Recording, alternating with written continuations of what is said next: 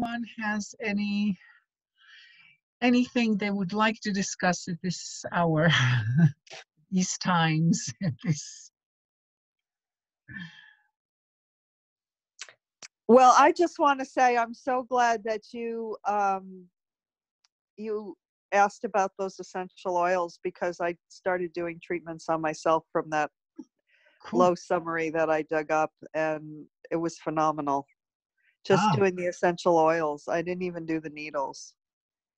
great. And I noticed on that, which I'm sorry I did not notice before, but there is a missing step, which is that after you drain the low point, either by 7-star needle, or bleeding, or what have you, you also have to needle the source, and that's the next step before you go on to the harmonizing points. And I apologize that I left that out, but please be sure to add that into your summary. Thank Okay. you. All right. Actually, I got the book today, Camille. Oh, which book? The one you recommended, that Dr. What's his name? Naubelt? Yeah. Oh, great. Yeah. Came today. So I just had a quick glance through it. It looks interesting. Looks good. He's very scientific. He really digs into the biochemistry in a way that few people do. Yeah. Yeah. Yeah, And just so you know, Avi, yeah. I don't know if you already knew this and whether you use this, but his Jeffrey considers his herb company to be his essential oil company to be the very best source. Like, it's one of the few that he considers acceptable for internal use. So I'll tell you a secret. Yes. No, because it's interesting. Well, like anything else that Jeffrey says. Hold on one second. Let me just do this. A company that sells herbs and spices, cooking Mm-hmm. herbs and spices. And I love going to their store because, you can try 7 different kinds of cinnamon. And it's really true that I mean, like, it blows me away, but the cinnamon that comes from the east side of this Caribbean island actually does taste different than the one that comes from the west side of this island. And it's rather amazing. So, I mean, it's one of my favorite things to do, to go to this store and come home and, cook really amazing food from it. But, I mean, I absolutely would see where it would vary medicinally. And, for example, Jeffrey talks about all the different eucalyptuses and all the different functions of that. And, I find that fascinating. So I hope you enjoy your book, Mary Jo. Yeah, it looks interesting. I actually heard that the best cinnamon comes from Sri Lanka. Ah. Yes, yeah. A lot of the other cinnamons are actually not cinnamon. It's a slightly different species. I can't remember. Like exactly mace. Some of them I think are sort of an offshoot of the mace. Is it mace? That other. It looks like cinnamon. It's not maize, but well, I mean, are you saying maize with a Z or mace with a C? C. Mace with a C. MACE. MACE. I don't know what mace is, so I don't know. But I know that if you go to most places, there is like the cinnamon bark that they sell, and then there's like smaller. The cinnamon bark usually it's never quite as curly. It curls a little bit, because if you're talking about a tree, how much is it going to curl? And the stuff that they sell in the stores, and even like in bulk and stuff, it almost curls around your finger. No tree is this thin. It doesn't make sense. So it's some sort of different species, and I can't remember what it is, but it's a related species, and I'm not sure if in terms of Chinese releasing exterior and harmonizing yin and wei, if the other stuff that they sell that's really culinary is doing the same thing. But yeah, the Chinese do say, Sri Lanka is where the, and there is Vietnamese yes, cinnamon also, but but the Vietnamese also produce the other stuff. Unfortunately, Well, so and I think it's the Vietnamese cinnamon that is roquet that is used as the herb roquet. oh, okay, because I actually thought that in Bensky it does say, because they were trading with India, because a lot of some of the herbs are Indian actually. You know so I'm honestly don't know. You know, That's what I recall from yeah 25 years ago. yeah So who yes. knows? Yeah, maybe our geography 25 years ago wasn't as good as we may think we have it Oh, now. well, I was referring more to my memory since then, but anyway. Well, yeah, but no, but maybe then when it said Sri Lanka, we thought it said Vietnam, or maybe it said Vietnam when we thought it said Sri Lanka. I don't know what it's, but I'd look it up in Bensky and see what he claims, because I'm sure cinnamon does not grow. Well, it may grow. No, I Well, doubt that it grows in China because it's tropical for the most part. That would be my assumption, but. I just buy my essential oils in, you know, like a health food store. I thought I had some close to hand here, but actually I moved them in a big cleanup. I'm not too sure actually what brand they are, but I think they're good quality enough. You know, they're expensive enough anyway, a lot of them. They are, and really the main distinction that I'm aware of that Jeffrey makes is when it's taken internally. Yeah. Yeah. Yeah, and for that you really don't. I mean, it's pretty rare. I mean, you have to be really quite an expert at this to use it internally. So yeah, I think that if you feel like your oils are good enough, and you know you experiment with them and they seem to do something therapeutically in the direction that you intended it to, I'd say go with it. You know, because I mean, the one thing, you know, when you're looking at the really high quality stuff, it's going to be more than double the price easily. So, and you know, so yeah, if you're looking at ingesting them, and I would say even if you're rinsing your nose with it, because at that point it isn't somewhat more internal, you know, maybe it's worth it. But otherwise, you know, for the most part, because again, depending on how much you're using in terms of patients, because you know, you can have a whole pharmacy of essential oils. And what you're talking about a very, very heavy investment. Yes, I know. I have it. Yes. I sympathize. I've spent a lot of money. And then, you know, there's oils that you'll use maybe once every 5 years or something, and then you sort of wonder if they're even any good anymore. It's probably, you know, so I think if, you know, sometimes using something that's, you know, maybe only half best is not the end, is if long as it gets results. Listen, a lot of the herbs you get from China are adulterated and whatever, and it's, you know, they still seem to work. And just say, you know, even something that, you know, Jeffrey once said something about, you know, people can get very careful about what food we eat and blah. And then he was like, you know, you have to go with the Tao, so to speak. I mean, you have to be, the whole point is to be able to adopt. Okay, so yeah, of course, there's going to be there's going to be a patient out there that only that essential oil that costs $500 a bottle is really going to make the difference. But for 80% of the patients, they're going to see enough of a change with a cheaper oil. And it's, you know, so it's a question of how much do you want to invest into it up front. Well, and also being able to get it is better than not being able to get it. Yeah. So the oil that you know you can't get because it's at some source, you know, 4,000 miles away, you know, is not helpful.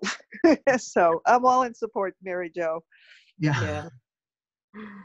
Although I think I would have assumed the original Swiss Aromatics has a European outlet, but I don't know. Oh, well, that's true because he is German. Is he Austrian or German? Oh, you're right. I think he's Austrian. Yeah. Yes, well, I that's think a good point. He may have something. Yeah, I think I may have got that brand actually before. No. Okay. Well, that would be worth checking out. But the other one that he likes, well, there's the one that now does the Chinese herbs, the Evelyn Roberts. Evelyn, but then also there's Sunrose Aromatics in New York. Oh. And that was what he liked second best until Evelyn started her company. And that's called Sunrose? Sunrose. Okay. Sunroze? Yes. It's in New York City, in the Bronx. Okay. It's quite a lovely company. It's just, I think she runs it out of her home, but she's very dedicated. I will say that I have used Eden's Garden, or Garden of Eden, which is a I Bay don't know Area. them. They're in the Bay Area. They're okay. I mean, yes, I would say that compared to original Swiss aromatics, they're quote unquote inferior. But no, but it's a difficult standard. It's an unfair standard. But they're price-wise, they're comparable to, they're just about comparable to everybody else. But quality-wise, they're much, much better. So it's definitely, that's a good company to invest in terms of, when you don't want to get something that's like, oh my God, this is like crazy expensive. But if you're really looking for the deluxe version, and only for the deluxe version, I would say, yeah, probably original Swiss aromatics is probably your best bet. Yeah. And then, for some people, money is not a big deal. And then you just do one order and you get everything you want, and that's totally fine. There is a good company that I've used some oils, but it's a UK company, Neil's Yard. So they do. I think they're a pretty good quality oils. Yeah, generally. I've never. I mean, I know Neil's Yard from as Whole Foods store, in the old days. So I don't. Neil's Yard is basically a little bit like Rainbow in San Francisco, Camille.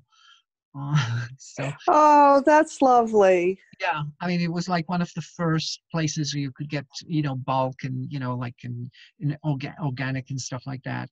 I lived right near there 39 years ago. Oh, Believe okay. me, I know. Oh, okay.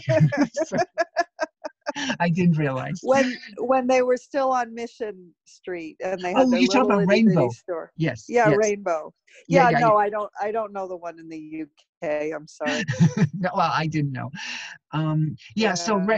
So for example, Rainbow, I would not get the Rainbow brand of essential oils, for example, because they do have like some sort of generic brand that they put their own labels on. So it's always hard to tell. I mean, again, I would just use whatever you're comfortable with. And at some point, if you like, if you figure out, oh, I really want to try this interesting blah, blah, blah, try one of Kurt's oils and see what you think. And then you'll go, oh, okay, I see what they're talking about. Or you'll say, it's like, it's for them. That's nice for them. I don't need that kind of, it's too much trouble. You'll just decide on your own. It's no big deal. And there's plenty of essential oils, and there's plenty of them that work, plenty of companies that they work well enough. There's no reason to go crazy on it. Mm-hmm. Except when you suddenly get a case and you go, oh my God, maybe I really should try this really super, super situation. And then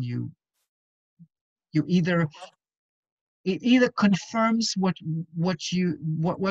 people say about it, or it may not, and that's totally possible. It's not the same for everyone. Yeah. Enough advertisements for essential oil companies. So what are we talking about today, Mary Jo? But I had something I was going to ask Avi. Yes. Just in relation to tachycardia. Uh-huh. The different types. Do you differentiate between the different types, or do you kind of do the same treatment? Okay. I'm talking one particular person now has the is it SVT goes by the upper supraventricular tachycardia, and I was just wondering, do you differentiate between the different types, or? I don't know enough about it to comment. So I really can't, I honestly can't say. I don't have the, not, you know, I didn't know that there were different, I mean, well, I assumed that there were different types because it can depend on, well, you know, it sounds like in this case there's a differentiation of which valve is involved or somewhere, Yeah, but like the upper chambers, you know, yeah, but I don't, lower chambers, or the actual sinus rhythm, you know, right. malfunction. Well, So the question, so, but I'm kind of, again, because I don't know, I don't want to, you know, say anything. I think the thing is, the question to me is, so, I mean, I would have assumed that the tachycardia, well, besides AFib, which is a kind of a separate category, um, um, that tachycardia can come from both, well, a number of different options, but it can be dictated by the, I would have assumed that it can be dictated by the pacemaker as well as the valves in the muscle itself. So I would have assumed that there will be differentiation there, but I mean, I'm no cardiologist. I really don't know enough about it. The difference is that with AFib, that it's a definite conductivity issue. It's a definitely nerve firing issue. And what they do is they do an ablation in order to basically stop that rhythm, you know, stop that signal of the rhythm. So that's unfortunately, I don't know enough about the different options. So, you know, for me, when I think of different types of tachycardia, I'm thinking different type of patients. In other words, what else do they come with? You know, did this start with, say, you know, a high fever?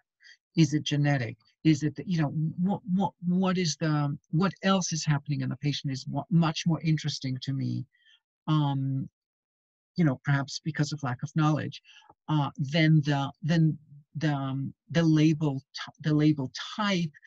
Now that might, again, I don't know, because it may be that when you know, like this may be it may not be, but it may be something that, say, is more recent, these differentiations. So when I started, you know, maybe that wasn't emphasized. So I just don't have enough background to be able to say, and I've never kind of asked patients when that's. By the way, it's not the most common. I've had a few, but it's not the most common symptom that people come for, even if they have it. yeah. So it's more that I'm going, my God, what the hell is going on with this pulse? That determines it for me. Now, occasionally you do get patients that are cardiac patients knowingly and are coming specifically for that. I've had a few of those. But for the most part, when I'm looking at tachycardia, I'm looking more as a type. This is a type of rapid pulse. Okay, as opposed to the slow pulse, you know, just because slow pulse people do not show so much on the abdomen for the most part. Some of them do, but mostly they don't. They often will not respond as well to the front treatments. They'll respond much more on the back. And you should not needle their lower abdomen. You know, those Actually, are sorry? yeah, this person does have slow pulse, actually. Oh, so they are not tachycardic. Well, that's what they have been told. Oh. They were put on medication. Okay. Little consults with, okay. So they were, okay. So they were originally, let's call it rapid. So they had rapid heartbeat originally. I think this person had a monitor on for a while, and seemingly at particular times the heart just, you know, goes racing, and then it kind Okay, of. that's a different, yeah. Okay, so that's, you know, so yeah, that's a slightly different story. I mean, that can still, I mean, I'm not saying it's not tachycardia, but the thing is, I'm talking about when I'm taking the pulse, you know, they're on the treatment table, I'm taking the pulse and it goes like, whoa, this is like really fast, you know, and I usually don't count, you know, so we'll call it above 100, let's say, or even above 90. So I'm much more interested in slow version. Now, If a person has, when you take the pulse, it's slow, but they have episodes where it goes berserk. Yeah. That is, I would assume, that's a nervous system issue. That's something to do with the pacemaker. That it's something to do with the nervous system does not adjust. These are often people who will have weird blood pressures. Okay, it may not be high, it may be low, may not be low, may not be high, but it also often they'll there's a kind of person that can never say what their blood pressure is. Not because they don't take it, they actually take it, because it's constantly varying. Okay, so they'll either have a weird gap, or they'll have an interesting blood pressure, or it will be one of those that, you know, they can't tell you I have low, they'll tell you I take it one day and it's high, and I take it one day and it's low. That kind of person is a little bit more susceptible to these bursts of, you know. And then again, if it's a burst and it's very rapid, that will be considered an AFib. And again, that's definitely a nerve conduction situation, at least according to what I know, having confessed that I know nothing about cardiology. No, I mean, it's not a specialty that I have. I haven't studied, cardiology from a Western perspective at all. So I would look at treating the nervous system as well as cardiac and see where you get with it. Yeah, she does show generally adrenal as well. Okay. And but not a whole lot else actually in the abdomen. She did show the left side, kidney line. Left side kidney line, okay, on the chest. On the chest, and then chances are someone with, which is typical cardiac, granted, chances are with cardiac you will find left spleen 20 and left small intestine 11. Those are very typical of cardiac, and they often show inner border of the scapula on the left side. Now, okay, so, I'll give you some dogma, but okay, let's start with the dogma and then go through the medical history just for the sake of it. So if it's officially rapid pulse, and especially if the pulse is relatively big, like it's not a tiny, tiny pulse, then I would go with REN4, okay? And so if she has adrenal, I would treat adrenal, I would do everything else, I would do whatever is in the medical history, which we will go through in a second if you have any to offer. And then I would basically, since it is an autonomic nervous system issue, I would release the SCM. I would start with Sanjo 8. I would go with possibly under the third toe, especially if the pulse is what I call now. This is a contradiction between the REN4 indication, pulse-wise, and under the third toe. REN4 is like a flooding pulse. Under the third toe is what we call a tight pulse, meaning it feels wiry, it has a stringiness, but it's often weak or it's thin which is opposite of flooding. When you press on that pulse, it either becomes rolling, slippery, soft, or it disappears altogether. So under the third toe tends not to be a good point for slow pulse, just like REN4 is not a good point for slow pulse. The difference is under the third toe, if they have that quality that softens upon pressure or disappears on pressure, under the third toe you can still use. Okay? So I would look at that, and then also look at how much blood there are two things with cardiac issues which, granted, with bursts like that, it's not as important, but it's still worth checking into. That they are not anemic, that they don't have, that there is enough blood for whatever you're pushing on the heart, because you're basically pushing the heart in with doing the needles. You're asking the heart to pump more clearly, more strongly, whatever. And if there's not enough blood in the vessels, you're making the pump go against a vacuum.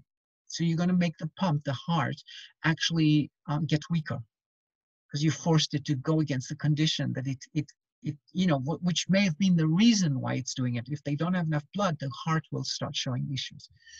The other thing you want to resolve before you address the heart with, say, REN4 under 30, things like that, is make sure there's no edema anywhere. Okay, and if there is, it's not like you have to get rid of the edema immediately before you do anything, but start addressing the edema and move the water. So that's spleen 3, spleen 7, spleen 11. Start moving the water a little bit, because otherwise you're making the heart pump against the opposite of a vacuum, against a wall, the edema.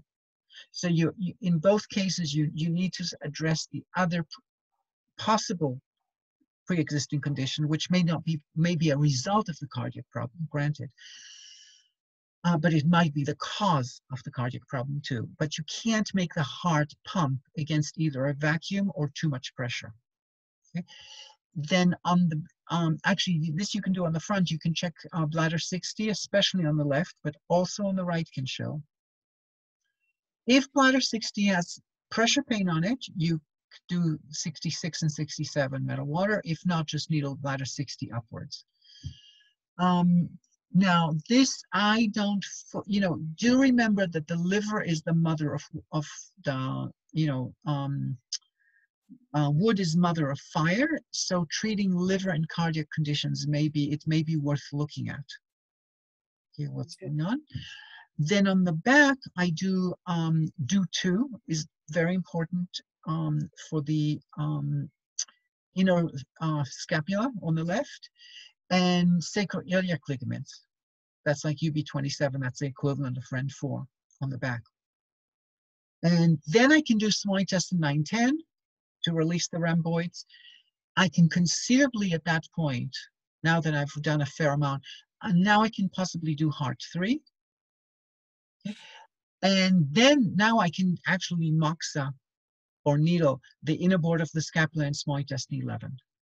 So that's kind of like the final things that I'm doing is actually addressing the heart locally with moxa. That's one of the weird things about both the heart and the lung, is that you actually do have to get into that area that's right behind them and dissolve that puffy tissue.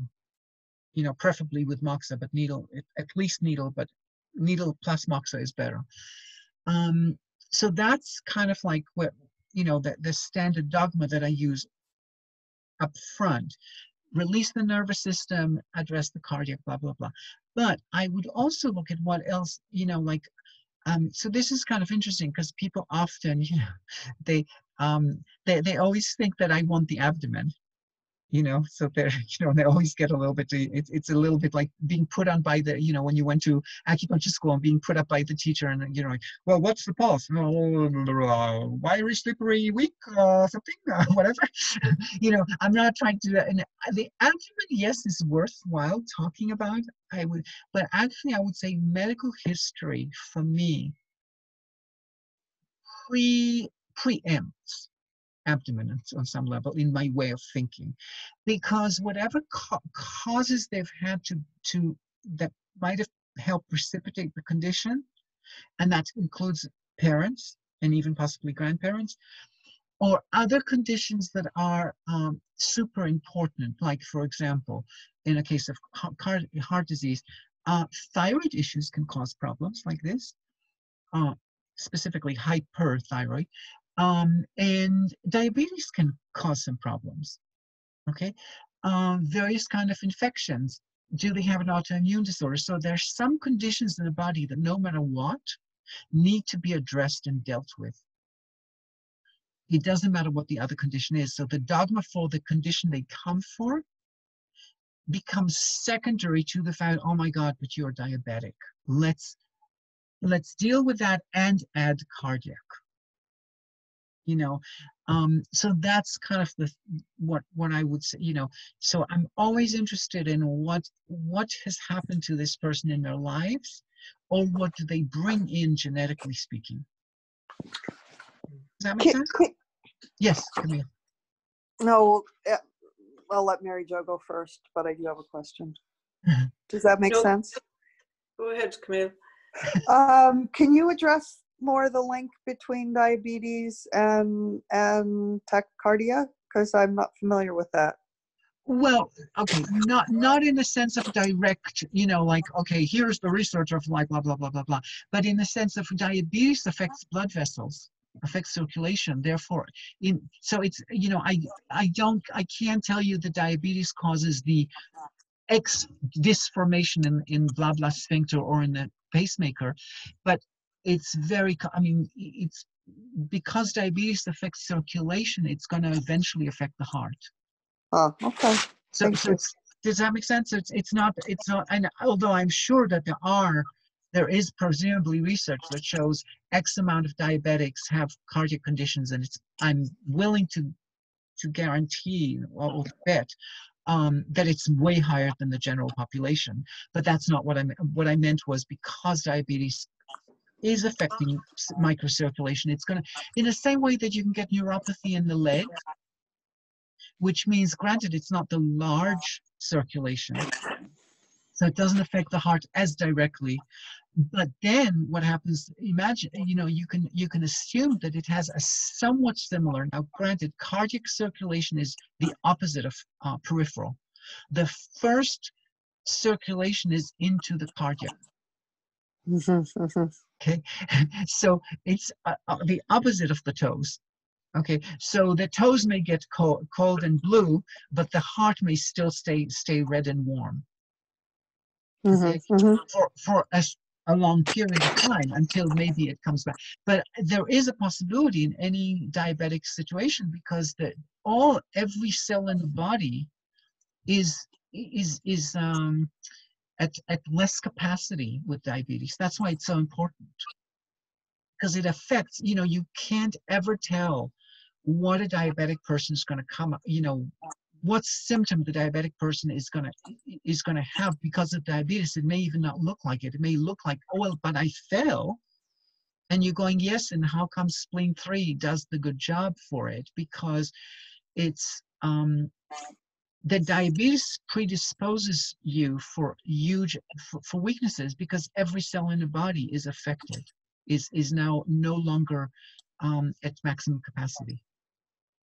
Capacity, maybe I should say. So that's why diabetes is always a thing to consider, and thyroid is always a thing to consider, because again, thyroid affects the way, a little less so maybe than diabetes, but still it affects how every cell in the body, every system in the body is going to be somewhat affected by it. And because it affects the nervous system, then it has a double whammy. With the thyroid, it's not just the metabolism of the cell, it's also like the whole input, the whole state of not contractivity, I don't know if that would be the right word, but just for the image of it, how tight the cells are due to nerve impulse, how easy they're able to communicate, of membranes across cells and stuff like that, or cells coordinating through organ tissue and stuff, is going to be affected by thyroid also, because it affects the nervous system. Now, that's just my imagery. I'm not about to write. I'm assuming that most physiology books will not say this. Yes, well, there's a lot they don't say. So. Well, that's their prerogative. Yeah. Can I also make a comment? Yes, by the way, course. which is, you mentioned the aspect about not having enough blood to pump. I think it's also tremendously important to discern between rapid and strong versus rapid and weak when the heart is getting progressively weaker, which is what happens when people end up on beta blockers, which is here, at least, the most common thing they're going to do to treat both tachycardia and AFib. And what I see all the time is those drugs weaken the heart, and so the heart tries to compensate and work harder, and then you have more tachycardia, more AFib, and then they increase the medication, and it gets to the point where the heart can't even function. So I think it's actually also quite important to step in with, things to strengthen the heart, which Western medicine doesn't see at all. But, herbs like Huang Qi, or, Sheng Mai San, that kind of thing, or nutritionals to strengthen the heart. you know, whatever, whichever course you want to take. But you know, if it's very early in the process of you know, where a person has not been taking beta blockers for very long, I actually try to get them off of it if I can. But if they've been on it for a long time, then, you know, it's, I don't want to mess with that. Yeah. Yeah, the beta blockers are definitely a problematic situation. There's no doubt. I hate them. I Yeah. hate them. Well, thankfully you're not on them. No, and I never will be. I'm sorry. Yeah, no, I accept. Not that I recommend. Yeah. No, Yeah. I it's a mean, huge problem when you're starting to mess with such a basic phenomenon. And then you're surprised that everything starts falling apart. But, you know, let's be honest, you know, like from a cardiologist or you know, a doctor's point of view, this is what they have to offer, and it seems to work to some extent, you know, so that's why they keep pushing them. yeah.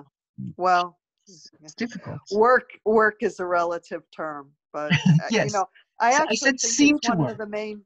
I think it's one of the main reasons that we see so much, you know, nursing home slump, so Mhm. much catatonia, and I think a lot of what is interpreted as dementia is due to beta blockers. Mhm. In my opinion, I think it's one of the main reasons that when somebody ends up in a long-term care situation, like if they, you know, they always say if you break a hip, you die within a year. I think it's because you end up spending 6 or 8 or 10 weeks in skilled nursing, and they almost immediately get you on beta blockers, and you know, whether you need them or not, and then That's interesting. that just sends you on your way. Anyway, that just comes from personal experience Hmm. with Yeah, family members, so yeah, it's yeah. kind of, yeah, I hear you. Yeah, yeah, yeah. it's She, difficult. sorry, she actually she doesn't have diabetes in it. She's quite like slim Hmm. person or edema, So and I just no edema, no diabetes. That's good. know. And I had a note here like the pulse was like 57, which is kind of That's slow. slowish, isn't it? Yeah. You know, that will That's, be considered slow. I mean, it's not super slow, but it's slow enough. yeah. Yeah. So what you can do instead of Ren 4, if you're not comfortable with Ren 4, especially if you can't determine, you know, sometimes it's not that easy, especially people like that where the pulse switches, they suddenly have like this AFib thing. The pulse quality can also switch. You know, so if you're not clear, okay, so for example, if they have a really thin, teeny pulse, Ren 4 is not a good point for them. So what you can do is use on the side, go to the side to Mushu, to side gallbladder 27, and use that instead. You know, Ren 4 is not the only point in the book. Yeah, she does have like a which is like a sensitive digestive system. And I don't know, do you ever relate the kind of irregular heart with digestive issues? Yes, Could it you can happen. feel, yeah, she feels that it's mostly at night that she What does wakes she up have? with this lower abdomen pain, and she said she feels something races up to her head, kind of, and her heart. She can feel her heart kind of race as well. So so we're talking about lower abdomen, meaning below the navel. Yeah. And what does she feel again in the lower abdomen? Well, she wakes up with the kind of like a soreness, and it's kind of, it can be get worse depending if she eats, you know, maybe something that she wouldn't normally have, or you know, like something maybe a little bit spicy or. Okay. So there are a few connections that can be made, you know, outside, you know, I know that there's the small intestine heart connection, which nobody totally understands. Or, well, I don't totally understand how they decided on that. But, you know, so the stomach and the heart are clearly related. So again, if she eats spicy, it may actually be that she may feel it lower down in the stomach, but it might be in the stomach. But the stomach and the heart also share a connection through T5. Okay, the innervation of the stomach comes from T5, and T5, is cardiac. So there is that option. The other option is, I'm not sure how that exactly. Okay, so because when you're eating something that the intestines rebel against, the intestine create that, I don't know exactly how to describe it, like this rebellion phenomenon, which affects the nervous system. Okay, so I think there's a possibility between those. Now the other thing is, you said it rushes to the head, so the REN4 is called the gateways to the primary, and primary in this situation specifically means the head. So it's called Guan Yuan, and this Yuan is like 2 lines over the legs, meaning the head over the legs. So it means primary as the controller, as opposed to there's other kind of Yuan that means source, like the source of water. But REN4 is like the primary, the controller, that kind of source. So REN4 and the head are clearly related, and you can see it, for example, women post labor. So there's been a lot of trauma in the lower dantian, in the REN4 area. There's been a lot of strain, and then they get postpartum depression, for example. Okay, so you can see there's a clear connection between the head and the lower abdomen. So just simply because she says, I feel this digestion, something discomfort, and then I feel it rushing to the head, and I don't know if she says, but in the pathway, the heart gets revved up with it also. I would say that, yeah, then REN4 now becomes more your target, not so much possibly with needling, because that's where the problem might be. So I would look at side gallbladder 27, take REN4, go all the way to the side into the glute medius, and see if you can help with that. Possibly inner yin, like kidney channel on liver 9 on the kidney channel, might be a good, useful point with something like that. And so you said the pulse is 57. Do you recall the quality or the strength? From my memory, I think it was like a weak type of pulse. Okay, so if it's weak and she has digestive problems, I would look at spleen 3. Okay, spleen 3 is good for weak pulse types. Now this is one of those dogmas. Spleen 3 is good for weak pulse, and spleen 4 is good for big pulse, overflowing pulse. And you sort of go, well, but the two are like 1 cent apart. Like, how the hell does that happen? I don't know, but I can't speak much about the spleen 4. I can tell you that people with chest issues, if you needle spleen 3 and they have a big pulse, or worse, if you needle spleen 4 and they have a thin, very weak pulse, spleen 4 for thin pulse doesn't work very well. They can occasionally develop discomfort on the table, in the chest, if they already have chest problems. So, but since she has a weak pulse, because both spleen 3 and 4 are digestive points, but spleen 3, I would say more. I would take it more for that. So nothing else in the medical history that one can latch onto? No, not a whole lot really, no. Yeah, okay. So sometimes in a case like this, what I would do is I would push to see if there's any, because sometimes people don't remember. And by the way, I have them write it down in advance. That's all I ask for is the medical history. I don't have them circle anything. I don't have them, I just want to know what age, what did you have, and inevitably they forget. And I want to know what their parents and grandparents had, and sometimes they forget. So at that point, when I'm stuck, I just start pushing. By the way, is there anything else in your medical history? Blah, blah, blah, blah, blah, blah, blah. And if they say no, okay, I can't go and make it up, tell stories. But sometimes they'll come up with, if you push for it, especially if you, if you start talking about ancestors, there may be something that might come up again, or for the first time rather, just because you asked. So sometimes I just, I just review. Sometimes I go back to the original paper that they wrote, and I go, oh, yeah, I forgot that they wrote this because it didn't seem relevant at the time. Damn. And then I start chasing that.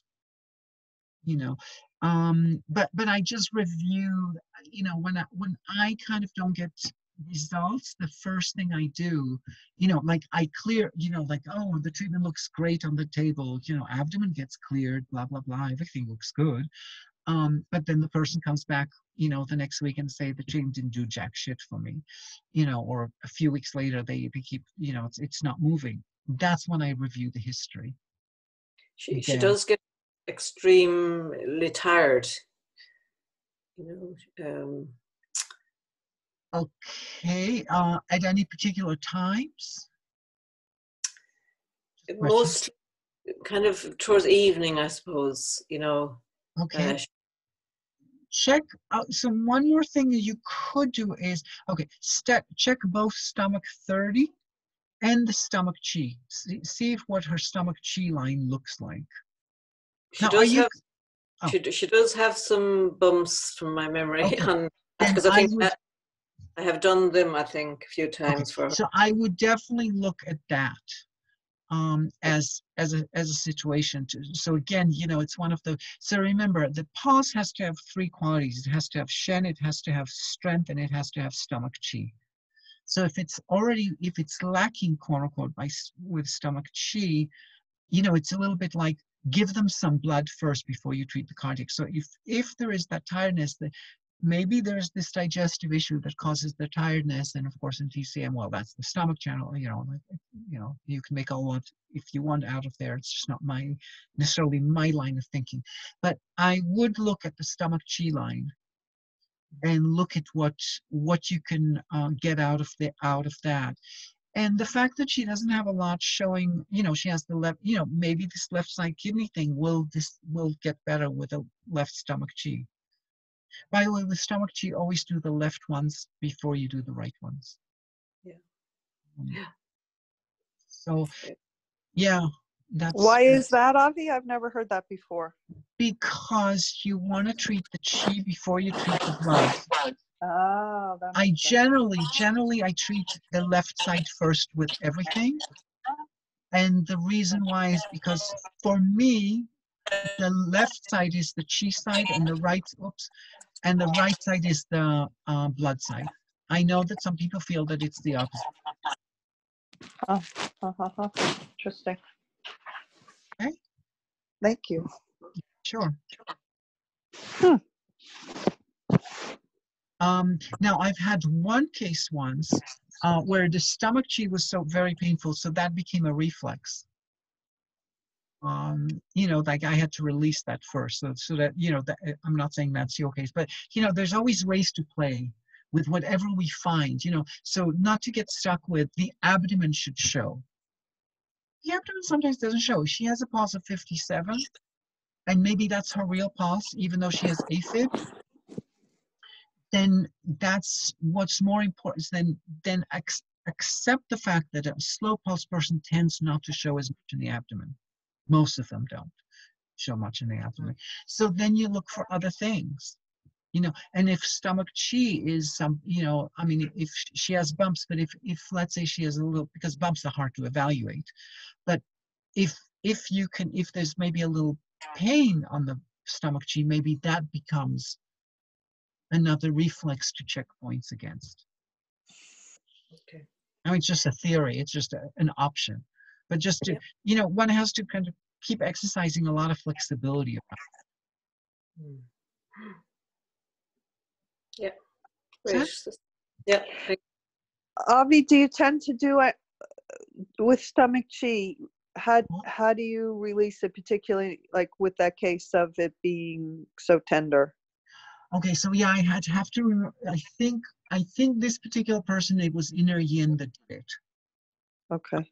That's my recollection. The other option, well, my recollection was this person, there was some sort of head thing that was happening. So that's why I started thinking about those stomach chi points as jue, those bumps. And so I started with the jue points, the points under the shoestring points on the foot. And that didn't seem to get very much. And then I was thinking, well, maybe I can do it from the head, and that didn't do it.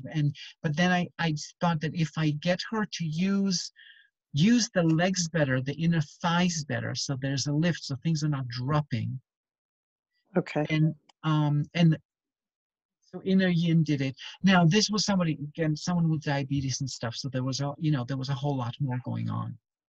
And again, the diabetes it's important to treat. And the inner yin I also arrived at because part of the diabetes treatment is to do adrenal, is kidney. Because this person is a lot overweight. When I do a kidney channel with someone who's, where the thighs are enormous, you're stimulating a point under the knee, but the stimulation can't penetrate the amount of dampness, or the weight, the fat that's pushing against it, that's dropping down against the stimulation. So you need to shuttle that needle with an extra point. So that's why I want inner yin, a kidney point above the knee, to help the kidney 7, kidney 6, because it's the kidney 6 or kidney 7 on someone who's like really huge. It's like you did nothing. On many of them, because there's too much resistance to the conduction of whatever's happening below the knee. There's just too much weight obstructing. Okay. That's probably something I could try maybe too. Would you think under those points under the jue points? Yeah. I would say it's not my first go-to for the person you described primarily. The jue points don't have like an official rapid slow category, but the Jing wells generally seem to work, that the extremities tend to work better for more rapid pulse. Could she be a jue? Maybe. She's not, chest or head symptoms should go with it. So yeah, it's worth checking. It's not the first thing. For me, anything is worth checking. It's not the first thing that's coming up for me, but just because it's not the first thing that's coming up for me doesn't mean it's not the first thing that works for them. Sometimes it's the last thing on my mind, and oh gee, you've been here 4 times and now I'm thinking about it. Yeah, I shouldn't be paid, but it's the way it is. So everything is worth checking. That's great. Thank you, Abby. Sure. Anything else before we end? Thank you so much. No problem. So enjoy. I guess we are almost in summer. So Yes. And I hope things are well, and we'll talk next week. And for you as well. Thank you. Thank you. Abby. Bye. Bye-bye.